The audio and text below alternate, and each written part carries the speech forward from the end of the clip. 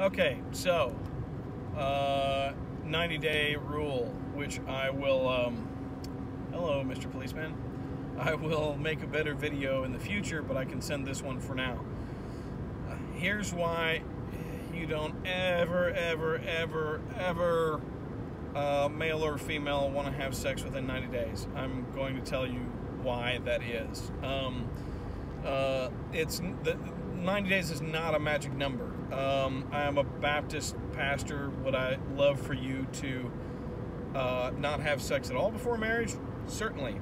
Do I think that's actually going to happen with like 80% of couples or people? No. So let's stick to the 90-day rule, and I'm going to tell you why it works and the science behind it. So here's the thing. Having sex stimulates oxytocin.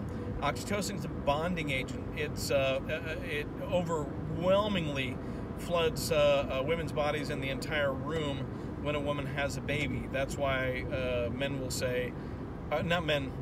say, you don't understand the bond between a mother and child is different than anything else. And it's true, because there is a chemical bond between that mother and that child that is different than anybody else on the planet, and especially if that's then taken and you know, they bring the baby and put it on the mother. There's sometimes they snatch the baby away and take it away in different places and cultures, and then it can be not near as strong, but it's still very strong. So scientifically, oxytocin is it's a bonding agent between people.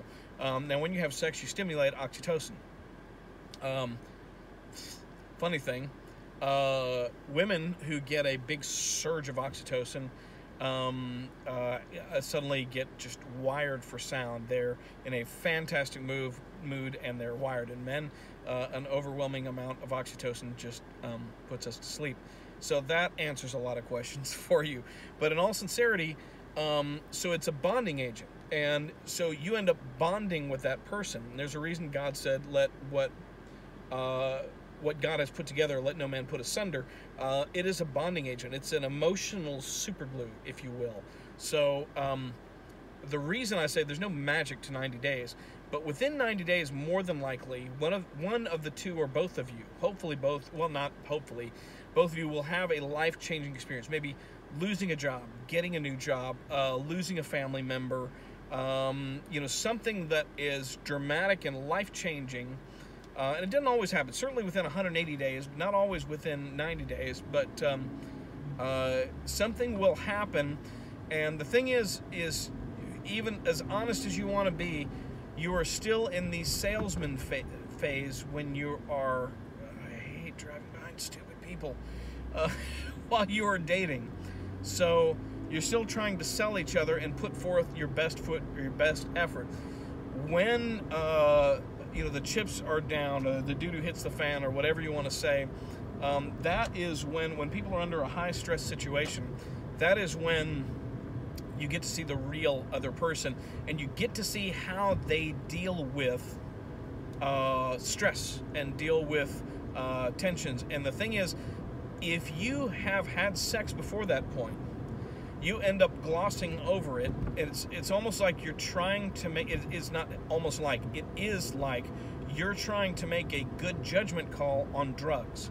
Now, when you're married, this is great, because you can gloss over little idiosyncrasies that would normally drive you nuts, and do end up driving you nuts, but you gloss over, you're like, well, that's okay. That's great when you're married. When you're dating, you are supposed to be on your game, looking to see if that is the person you want to spend the rest of your life with, not just, oh, this is a nice person for companionship, and it sure would be fun to, you know, bunk uglies together. I'm sorry, repeating it made it sound really stupid. But that's one of the main reasons for that, is because you get to see how somebody how they deal with stress. Also, at that time, watch how they treat their mom. Watch how they treat their family. Watch how head northeast towards South Broad Street. Waiters and waitresses and other people. And you can. The thing is, if you try to do that after you've had sex, you have a different mindset, and you gloss over things that you should be looking for when you're looking for a mate. This is Mark Lowe, and I need some coffee.